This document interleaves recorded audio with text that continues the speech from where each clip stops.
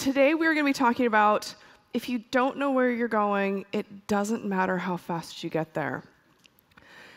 And when I go speak with companies and organizations and developers and operators and executives, we want to start doing everything better and faster and stronger and secure and more reliable and awesome. Like, who's heard this about 1 million times?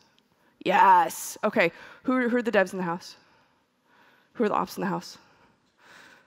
Who's management and executives? Yeah. OK. We all want to do the thing, right? Because who wants to be awesome? All of us. Who wants to suck at things? OK, good. Trick question. I was like, who's just raising their hands? Because this is the exercise. We want to do everything better because we got into this because tech is exciting and fun, and we get to make things and be creative and watch the lights light up and do hello world and make things awesome. But it's tough when we aren't necessarily sure what that means, right? Except also sometimes that's great because we understand and we're the experts and we know what that looks like. So how? How is it that we do this? So that's what we get to talk about today. Where are we going? How do we actually improve performance? And how tricky is that word, right? Performance is a tough one.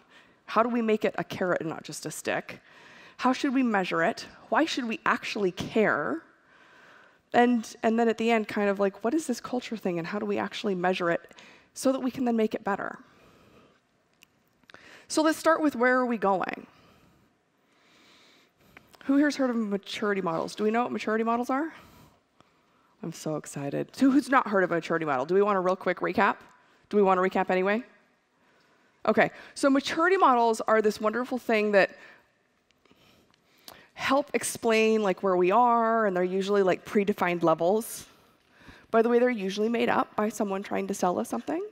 They all go to level 5. Do we know why they go to level 5? Most of them go to level 5? Because we all have 5 fingers. It's true. It's true. OK. Who here has played World of Warcraft? Fine. Who here has a friend who's played World of Warcraft? Yes. OK, here we go. When World of Warcraft first came out, this was like the land, right? So even if only your friends have played, we all get this, right? It's a map. When it first came out, it went to level 60. You could roll a bunch of you could create a bunch of characters. I just said clearly I played World of Warcraft. Clearly I had to stop playing World of Warcraft because I had to finish work and school and jobs and stuff. You could be a mage or all this cool stuff. It went to level 60. You could have a bunch of tools. You could have a bunch of technologies. So let's create ourselves a maturity model. How do we feel about this? Let's pretend we're executives. Let's create a maturity model. How do we feel about this? Yay! OK. Y'all are my people. This is great. OK. But we don't have very much time. So our maturity models are only going to go to level 3. So first level is going to be level good. And we're going to conquer land on the left. Second maturity model is going to be level, and it'll go to level 40. Sounds good. OK. Second level is going to be level great, and it'll be all of the land on the left and half the land on the right, and we'll go to level 50. Third level will be called level amazing, and we will conquer all of the lands. Sound good?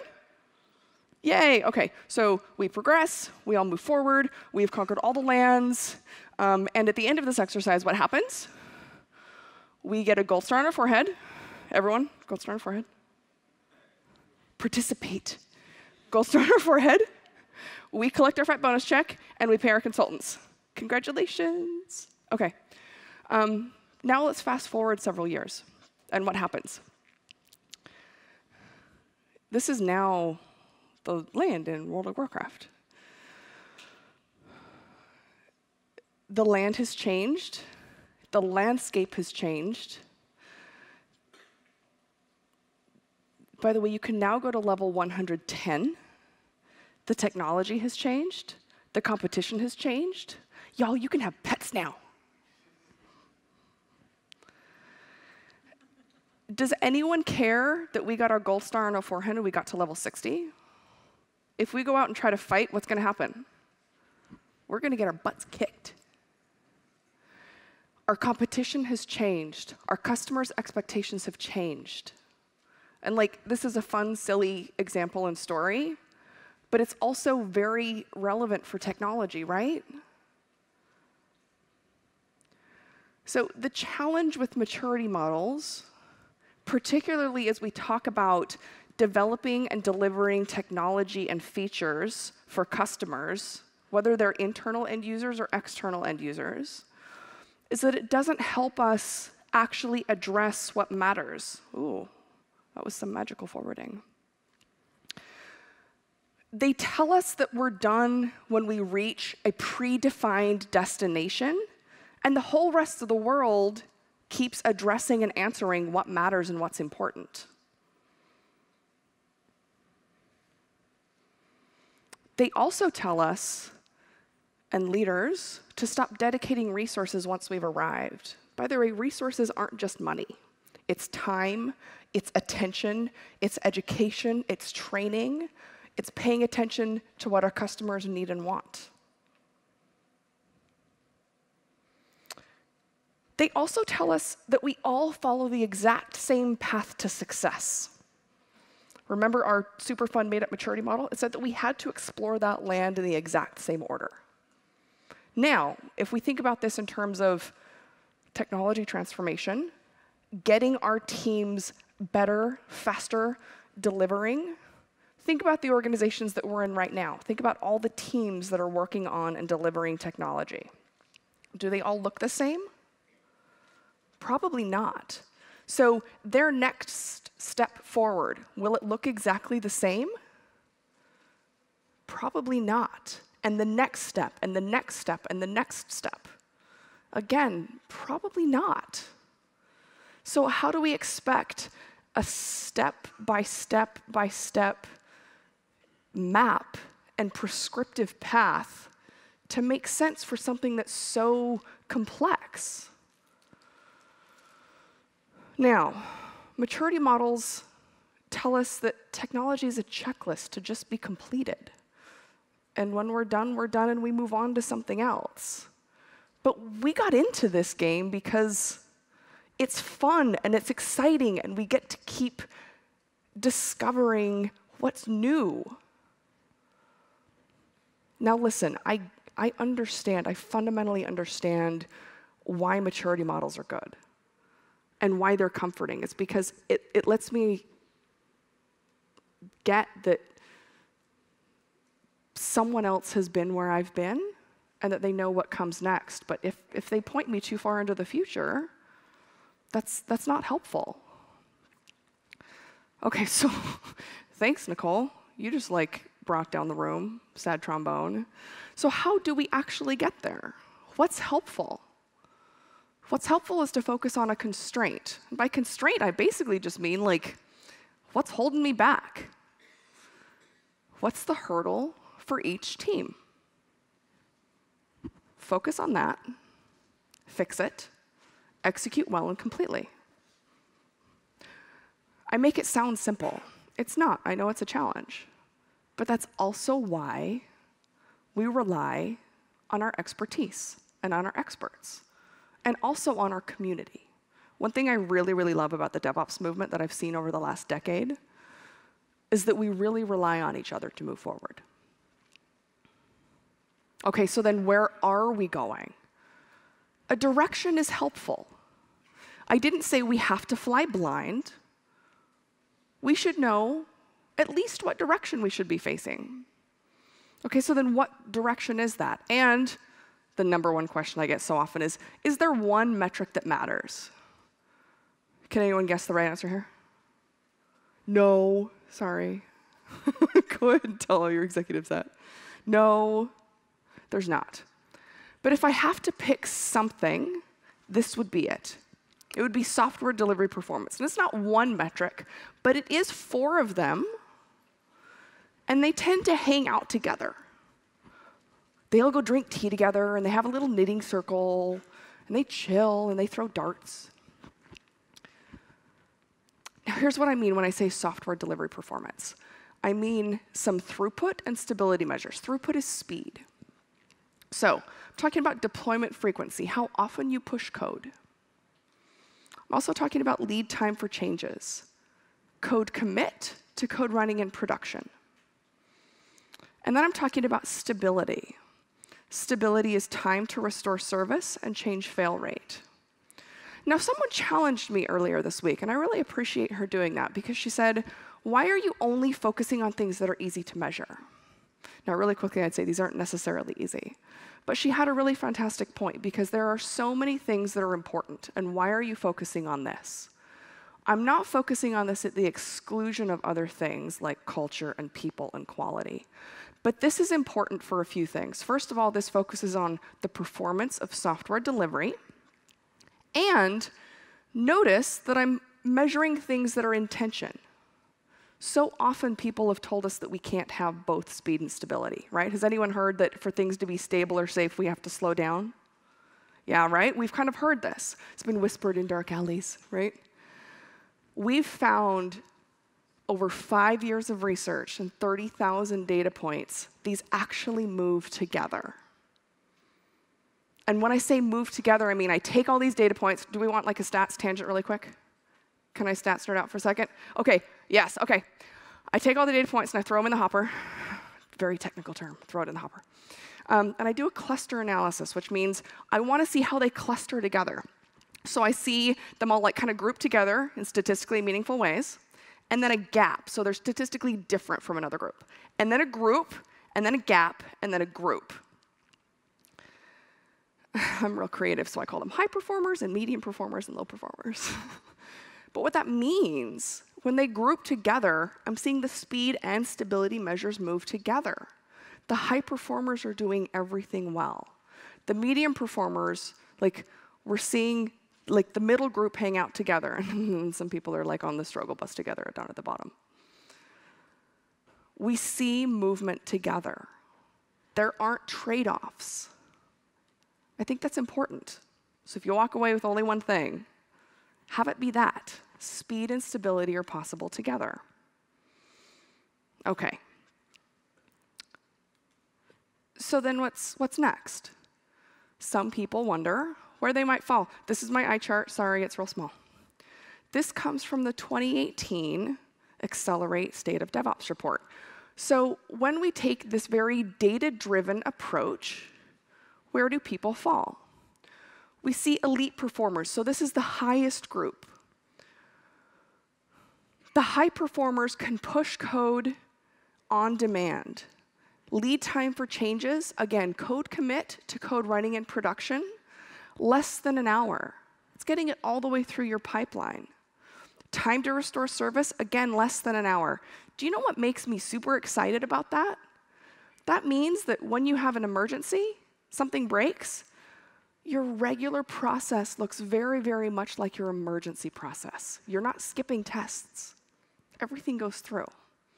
Change fail rate is between 0 and 15%. And by the way, historically, that actually looks very close to the 2, 3, 5% mark. Compare that to our low performers.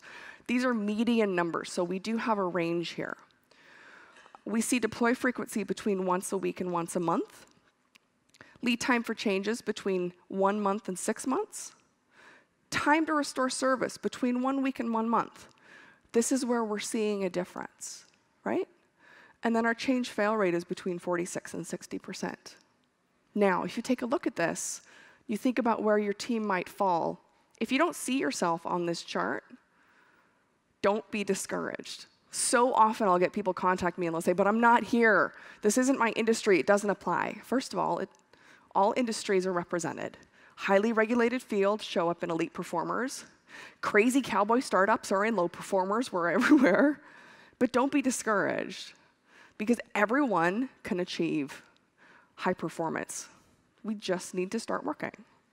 And everyone can do it. We can all work together and get there. OK. But how, right? How do we get there? One does not just walk into high performance. So how do we get there, right? DevOps. Or whatever you want to call it, technology transformation, whatever your leadership team likes, just do your little find and replace. It's a cross-functional community dedicated to building, evolving, and operating secure, resilient systems at scale.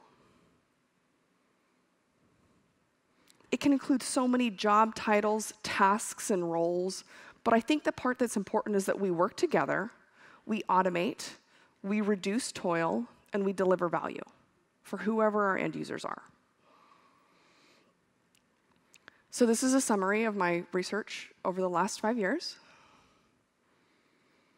And right now, everyone is like, what? Girl. So let's think of it this way. We have a cultural aspect, we have a tooling and automation aspect, and we have some process. It really breaks down into these things. Okay, we can manage this, right? We feel okay? Have we heard culture is important? Okay, we can do culture. We're at a tech conference. Tell me that we've heard that tooling is important. Okay, we're good here. And process, right? We need to, okay, now we're back. Here's what we see. So technical practices and continuous delivery, that's at the bottom. We're going to break this down. By the way, anytime you see an arrow, this is a predictive relationship. Lean management and lean product development, these are going to be some processes. This arrow, see this SDO performance, that's our speed and stability and availability. Okay, so all of these lead into this stuff. Quick tangent in the middle, outsourcing's bad. Who's surprised? No one's surprised. Okay, good. Cloud infrastructure helps. That's a huge driver. PS if you do it right. The things I love about culture, we can see autonomy helps drive culture. Western organizational culture we'll talk about. It drives job satisfaction. Look down here at the bottom. Identity, if we really love our work. Smart investments, decrease burnout, decrease deployment pain, decrease rework. In SRE land, we call this toil, right? We're decreasing toil. And it helps us with organizational performance.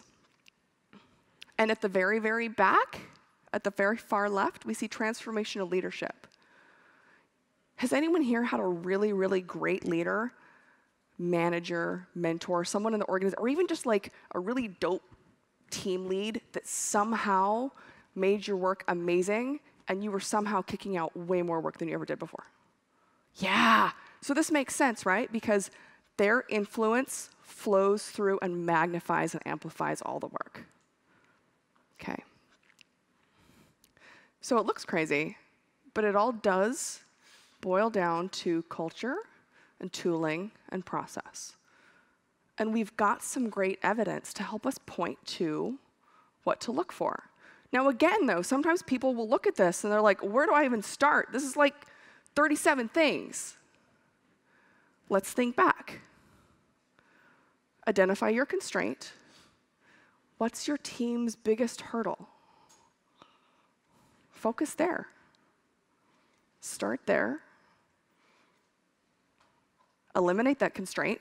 So in theory of constraints, we call that elevating the constraint. Once it's no longer the thing that's in your way, focus on the next constraint. Okay, now, the next big question I get is, how do I measure performance?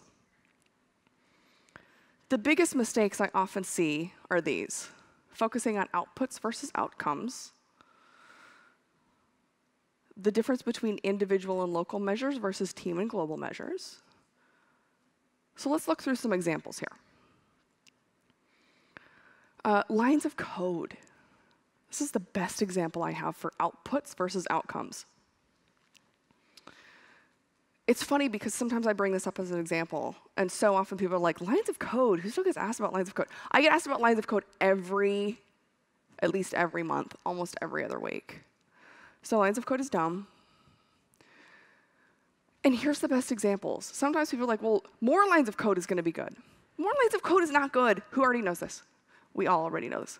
See, y'all my people, this is a smart room. Because, right, more code just gives us more to maintain, right? Bloated software slows things down, higher maintenance costs, higher costs of change. Maybe less is better. But like, who has seen this ridiculous thing where like someone comes up with this, right, exactly, the immediate hand,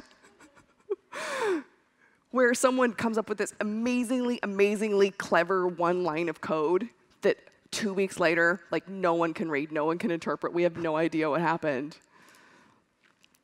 Sometimes the best answer is to delete code, right? Or change a business process so that you don't need code. Lines of code just is not a great proxy for things. It's difficult, right? That's an output. It's a measure of output, but it doesn't tell us what we accomplished. By the way, that's why we focus on software delivery performance, right? Because it's at the end. OK, so let's talk about velocity then.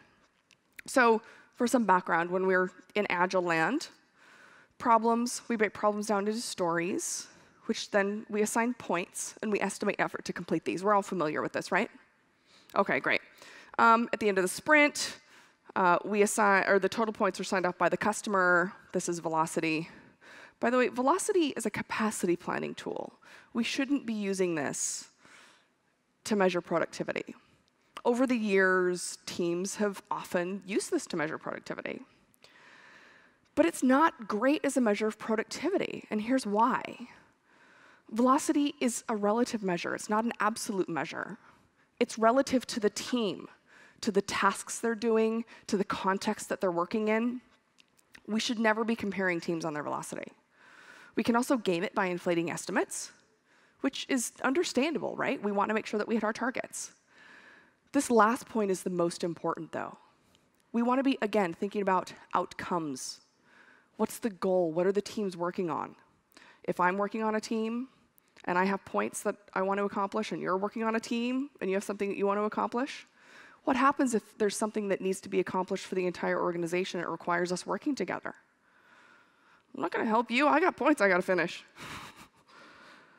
So we want to be thinking about outcomes, not outputs. Finally, utilization.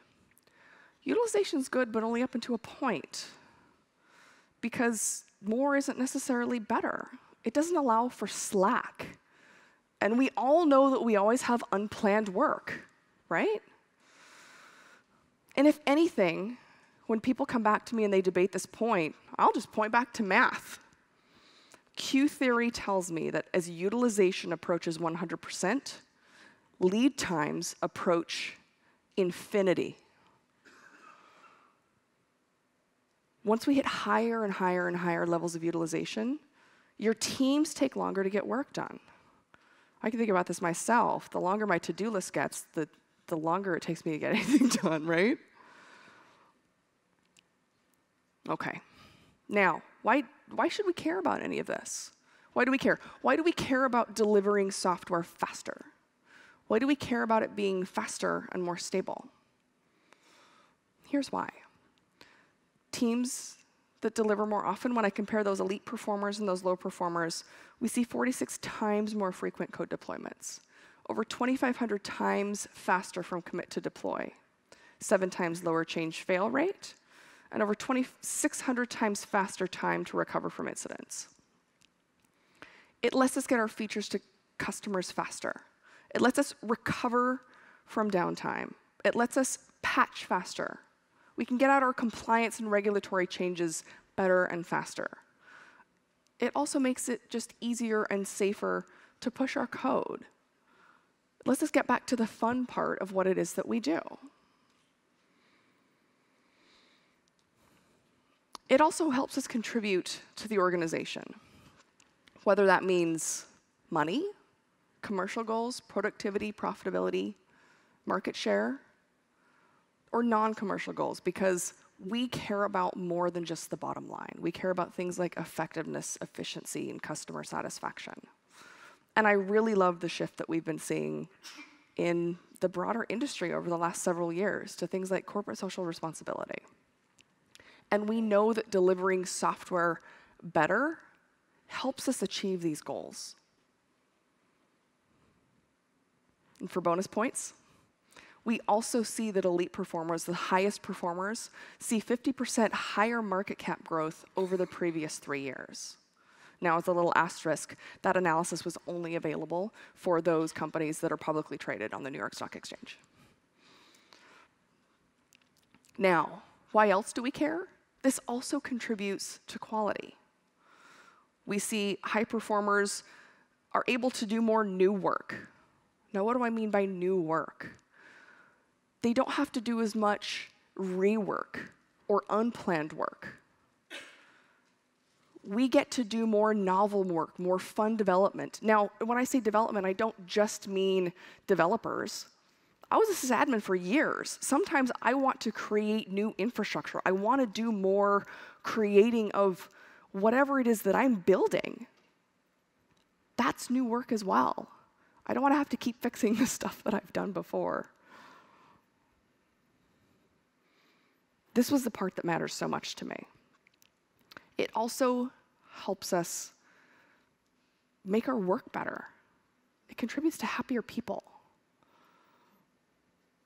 Because we don't just want to burn out all the time. The thing I love is that the promise of DevOps makes work better. It decreases burnout. And by the way, burnout isn't just being tired. Burnout is when we don't love what we used to love anymore about our work. Making smart investments in tech and process actually combats this. It also helps decrease deploy pain. That's like that panic when you push into prod and you're like, please just work. You know that awful meme that's hilarious, but it's funny because it's true with like the girl in the burning house. Worked fine in DevOps, problem now.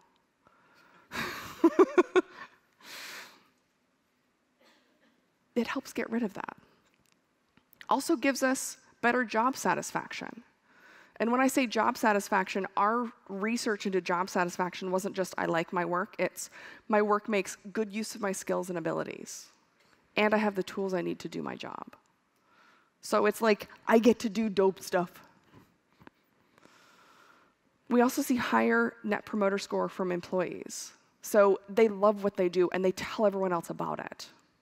And a better organizational culture. Speaking of, I keep saying org culture. Who here has a definition of org culture? Who here has like 3 definitions of org culture?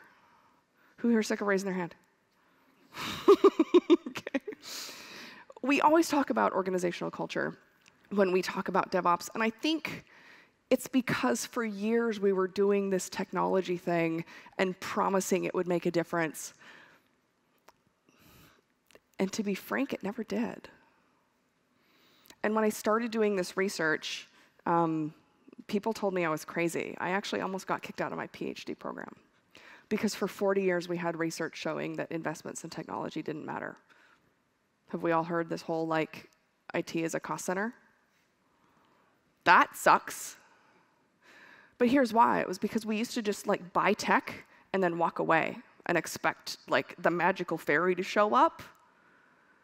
The problem is that if anyone else can just buy tech and walk away and do nothing else, that doesn't make you magically better than all of your competitors. It doesn't help you make things awesome for your customer or your end user. What we have to do is we have to find ways to differentiate ourselves.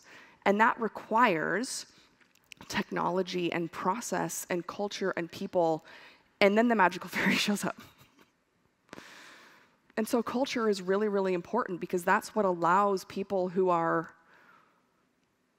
fundamentally different and diverse in background and technology and skill set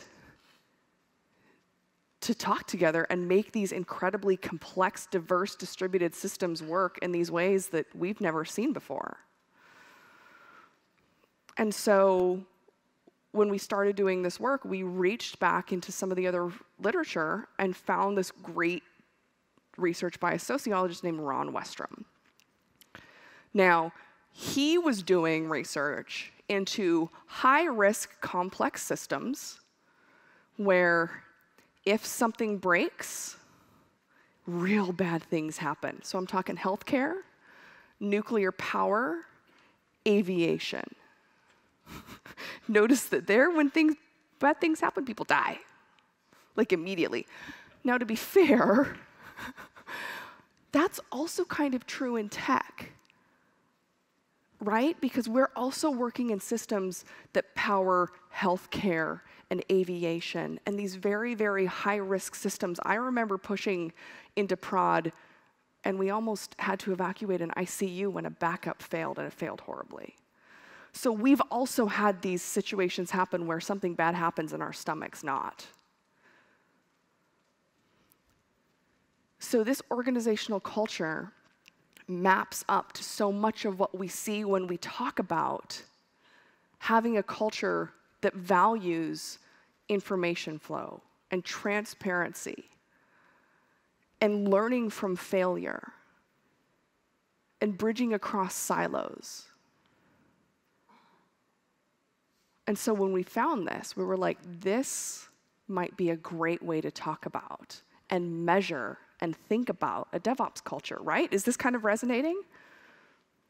OK, so let's look at the pathological one, power-oriented. It's typified by low cooperation. We shoot the messenger. We don't want to hear bad news.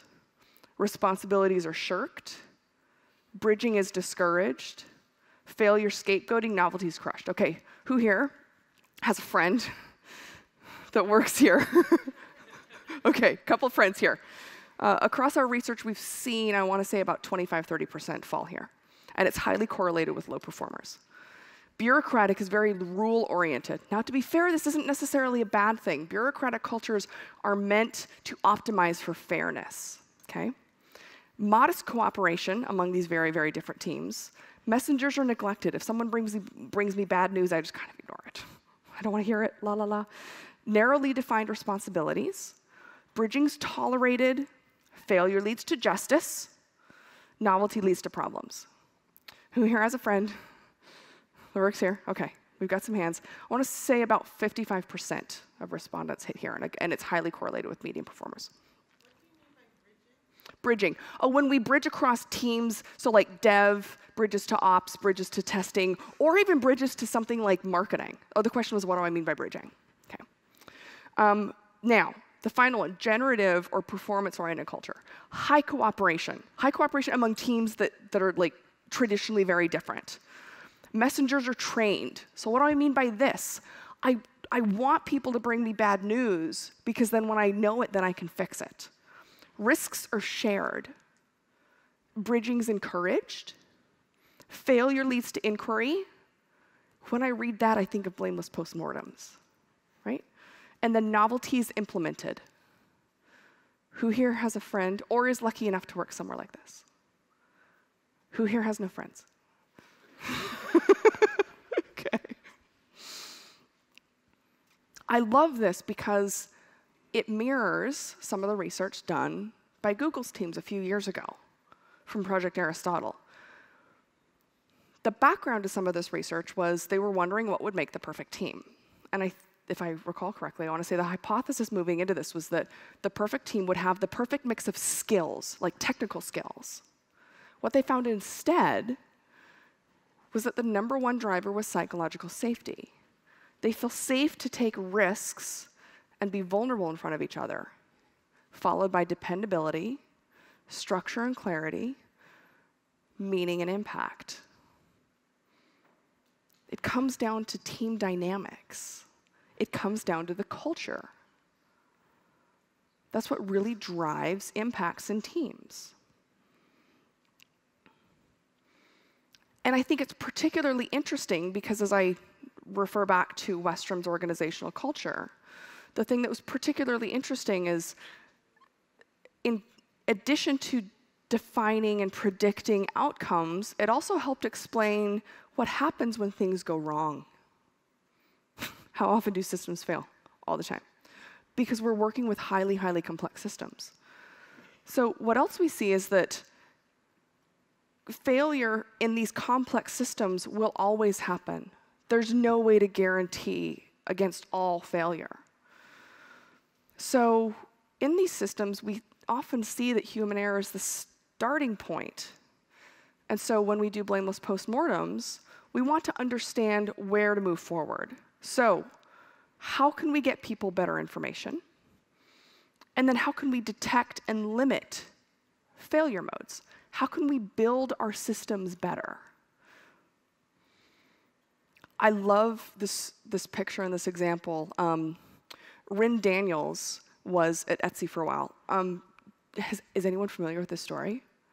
This story is dope. So at Etsy, they actually reward people for finding fantastic failures in the system.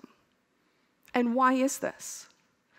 It's because you have uncovered an opportunity to build more resiliency into the system. So Rin here was awarded the 3-armed sweater. Are we familiar with Etsy? Etsy is a marketplace where users can sell their handmade goods. One of their users knitted them a 3-armed sweater. And so every year they have an award show, and Rin writes about this on their blog. And it's on failure and resilience. And it really is an honor. And it's very unintentional, but the better you can kind of bring down the system, it uncovers fantastic opportunities for them. And so this is where Rin wins and is awarded the 3-armed sweater. And Kripa Krishnan talks about this at cloud operations.